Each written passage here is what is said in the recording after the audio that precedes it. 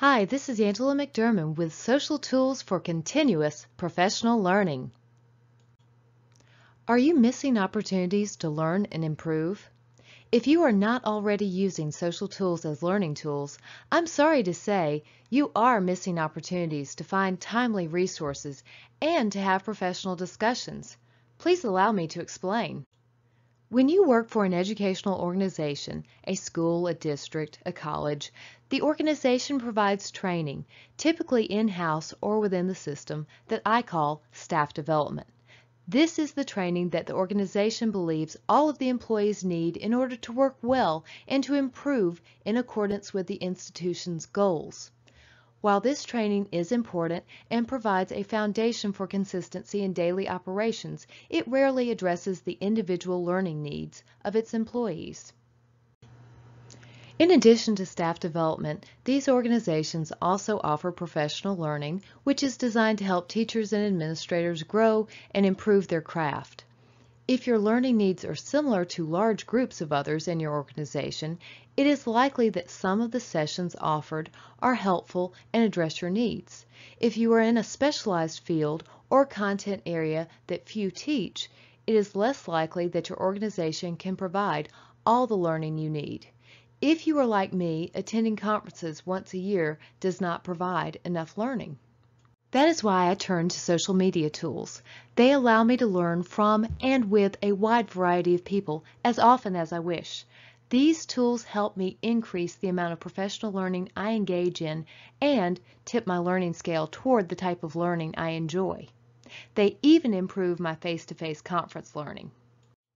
In fact, it was at a face-to-face conference that I learned the reason that I should start using social media tools.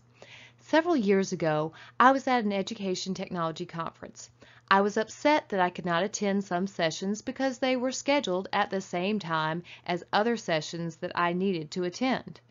I wished that I had a friend attending the conference who could attend the sessions that I could not and then share the information.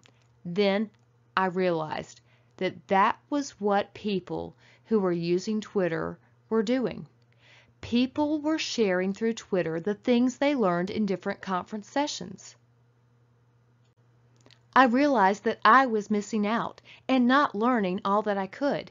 Instead of having one or two friends at a conference, I could have hundreds of friends, and collectively the conversations we had could increase the amount of learning and the benefit we all received from the conference. And that is the moment that this introvert became interested in learning to use social media. I know most people think that a person who talks about using social tools for learning also uses or used social tools personally. That is not the case for me. People also think that people who like technology use social media, but that was not the case for me. If you are not a social media type, don't worry. You can still use these tools for learning. To get started, I recommend that you create accounts that are separate from your personal accounts. Please, please, please include a photo of yourself in the profile. In Twitter, the new accounts start with an egg profile image. To other users, the egg indicates that you are new or a fake user. People do not typically trust Twitter accounts with an egg for the profile image. In other social media, a lack of a photo makes one seem less trustworthy. In addition to an image, a brief profile is also helpful to establish yourself as someone genuinely interested in learning and participating in groups. Once you have your accounts, it is time to find your groups. These could be around specific topics, content, or grade levels. When using LinkedIn, Google+, or Edmodo, educators join groups. Since this is the easiest social learning for many, I will start with these. Along with email and storage in Google Drive, a Google account gives you the option to join Google+ and the Google+ communities. After logging into Google+, you may click on the Google+ menu to view the icon for Communities. This will bring you to the Communities homepage, which will give you a sample of the types of public communities available to join. You may choose to enter a community or search for a topic that may not be represented on the main screen using the search bar at the top of the page. There are a variety of communities that exist. Some are regional educational communities, like the Wisconsin Educators, who have a Google community for sharing resources and having discussions. Others are national or international groups that have common interests. I have listed some of the more popular groups to check out. One nice feature of using Google Communities is the ability to use Google Hangouts to have live synchronous discussions with group members. Although many people have created professional profiles in LinkedIn and they've connected to their colleagues and their former colleagues, they don't always realize that there is a section of LinkedIn for groups. To find LinkedIn groups, select Interests from the main menu and then select Groups. Once there, you will see a listing of the groups that have remained public and that you may apply for membership in. A few years ago, I learned a great deal from participating in a group that was formed around an interest in BYOD, or Bring Your Own Device. This is also called BYOT, Bring Your Own Technology. This group, although quiet at the moment, in its prime, was a place that I learned about the ways Bring Your Own Device policies were being implemented around the country and the world.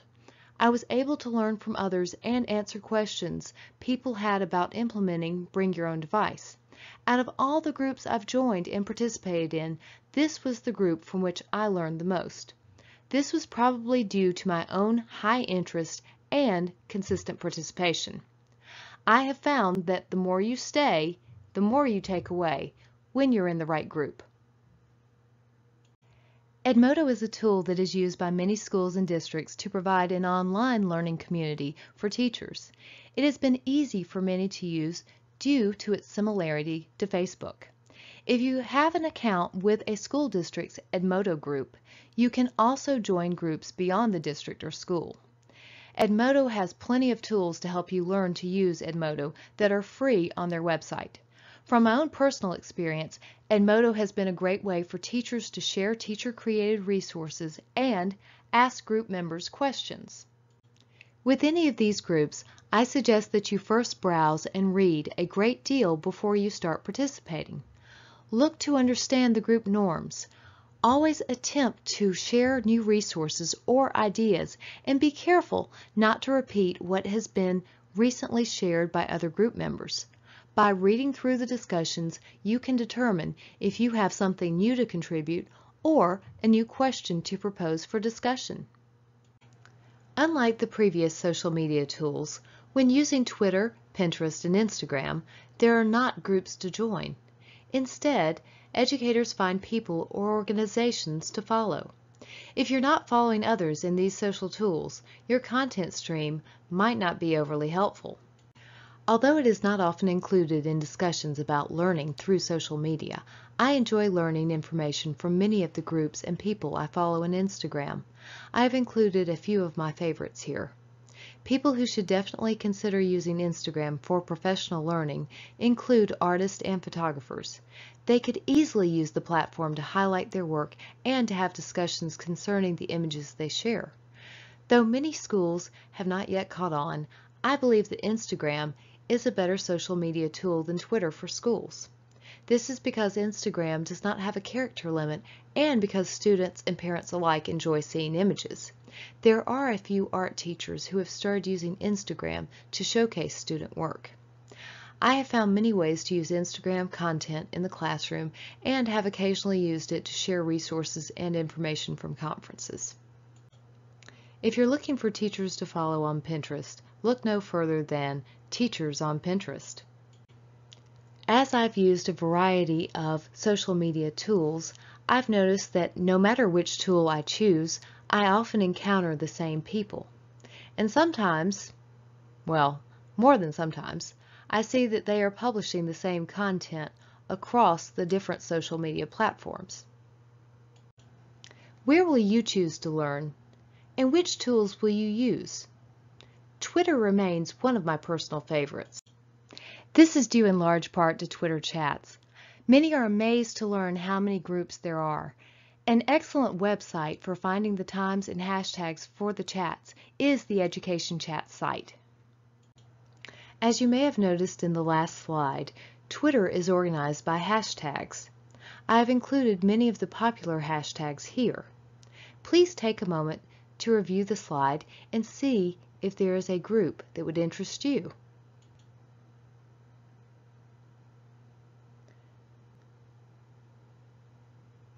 My favorite hashtag is EdTech for education technology.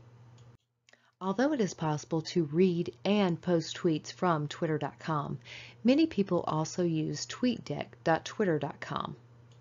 This is particularly true of people who are participating in or moderating Twitter chats. If you are looking for a great Twitter chat, I highly recommend Texas EduChat. You can find the archives and a list of the upcoming chats on their website at tx.edu/chat. Their chats are every Sunday at 8 p.m. Central Time. Remember, if you cannot make the chat, visit the archive. Another great feature of their site is that they have a video that Vicki Davis, the Cool Cat teacher, created to help people learn to participate in Twitter chats. Although I really like Twitter, I will admit that it is often the most challenging social tool for people to use. I recommend that you read a guide like the one I created a few years ago and offered for free, or start with a site like Kathy Schrock's Twitter for Teachers page. Once you have your Twitter account and are armed with a little knowledge, head over to Texas EduChat and join in the discussion, or just read and learn. Then, find other hashtags, chat times, and, of course, continue learning. There are many times that I find interesting resources while using social media. Two of the tools I regularly use to collect them are shown here. Diigo is a bookmarking site and more. I use it to create groups, view the links others are saving, automatically save items I favorite or star in Twitter, and to send tweets about the resources I find on the internet from my Diigolet toolbar. Flipboard is a relatively new social tool. With an account, users may create magazines full of curated items and then share their magazines with others. I flip news items, videos, and websites into my Flipboard magazines and have found them to be a great way to organize my resources. Beyond personal uses, Diigo and Flipboard allow people to collaborate and curate resource collections together. An interesting feature of Diigo that I touched on earlier is the Hot Bookmarks section of the site. This section may be found by selecting Discover from the menu bar and Community from the drop-down menu. In this particular screenshot, we see that 39 people bookmarked the Tech Insider post concerning the most innovative schools in the world, and 61 people bookmarked the Atlantic piece about playtime in Finland. When I want to see what is trending, or when I want to find better resources than the ones I have found through typical Google searches, I visit this page. The right side column of the page has a Search Community feature, which allows me to search for specific content in the saved or curated bookmarks of other users. In addition to the resource, I can see the tags that others have given the websites when they bookmark them.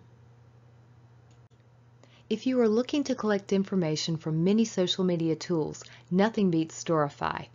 To conduct these types of searches, Storify does require that you have social media accounts and that you link them. Once the search is conducted and the posts are collected, they may be arranged to tell stories that are easy to share. I often group Twitter posts in Storify and send them to non-Twitter users to read. This way, I can place the post in a typical reading format. The process also allows me to weed out the superfluous content. While I'm discussing sharing with others, I must mention that I created a small newsletter to accompany this presentation. The link to it is at the top of the slide. I hope you've learned a few ways to use social media to extend your learning, and that I've inspired you to join in some of the professional conversations taking place on the web. I look forward to seeing you online, learning and sharing.